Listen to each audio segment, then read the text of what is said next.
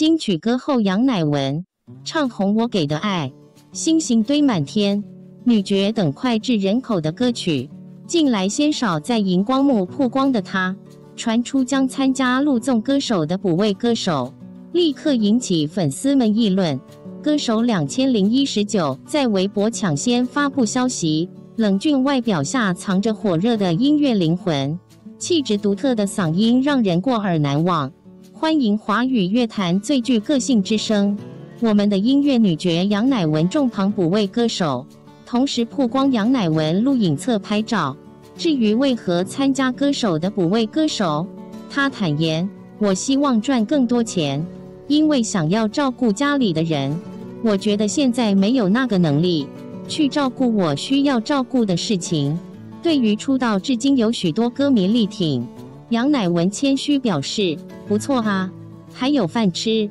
直率的回应让许多歌迷大赞。多年来个性一样率真没变，不受外界影响很做自我，口碑爆棚的深入人心还未收官。湖南卫视已经投入了歌手2019的紧张制作宣传。作为王牌综艺的歌手2019，每一季的阵容都赚足眼球，这一季也不例外。被各种小道消息狂轰滥炸之后，歌手2019昨日下午在北京举办发布会，正式官宣首发阵容。他们分别是刘欢、齐豫、杨坤、吴青峰、逃跑计划、张信，另外还有一位神秘外国歌手将在节目开播时公开。红桃又开始卖关子了，在正式公布首发阵容前，歌手2019疑似名单上的歌手已经换了好几轮，从欧美大牌歌手到国内当红歌手，全都被猜了个遍。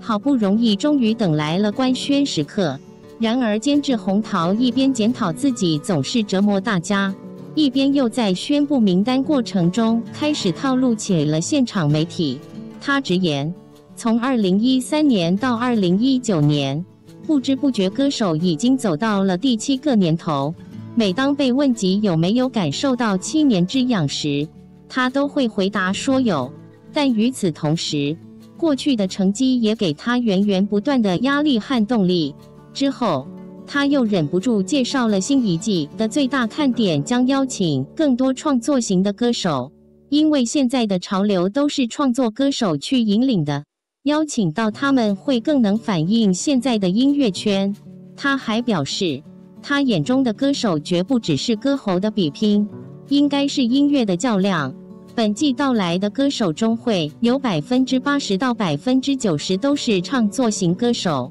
虽然他们以创作见长，但也都经过了很严格的筛选。而在红桃之后，导演洪孝又介绍了本季度的创新点，包括赛制升级和歌手升级。其中，踢馆赛会通过全民举荐和专家推选2选1，开放渠道吸纳更多新生代歌手加入。他们2位老刀丸，在后台等了很久的首发歌手终于登台亮相。主持人李瑞爆料，除了刘欢、齐豫、杨坤、吴青峰、逃跑计划、张信，还有一位神秘的外国歌手将在播出时公开亮相。刘欢准备13首歌，提前预定歌王。红桃保证说，节目中老歌手一定能有新鲜一面，解开他们常青的谜团，新歌手也会展现他们的珍贵和不凡。至于歌手们在节目中如何表现，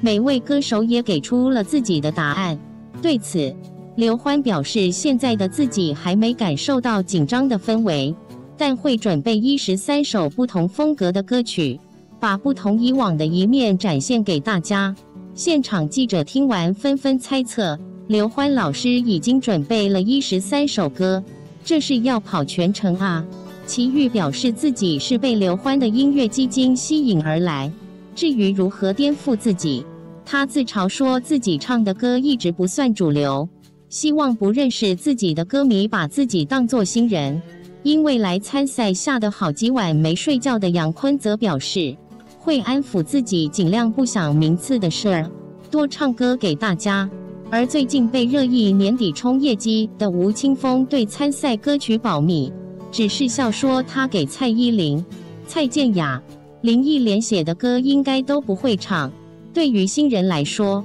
压力更是不言而喻。逃跑计划做好了自己最早走的打算。从星光大道走出来的歌手张信则说，参加这节目会是一个崭新的开始。来自